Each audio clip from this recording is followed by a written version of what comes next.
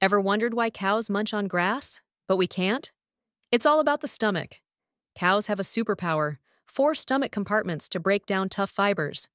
Humans, on the other hand, have just one stomach. We lack the enzymes to break down cellulose, the main component in grass. That's why salads, not grass, fill our plates. Cows can convert grass into energy thanks to a unique process called fermentation.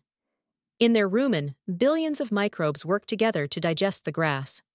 Think of it as having a specialized team inside their stomachs, breaking down what we can't.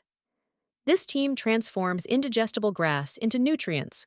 So, while we enjoy a bowl of cereal, cows turn grass into milk and meat.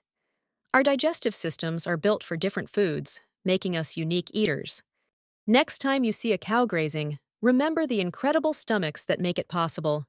It's a natural marvel that sets herbivores apart from humans.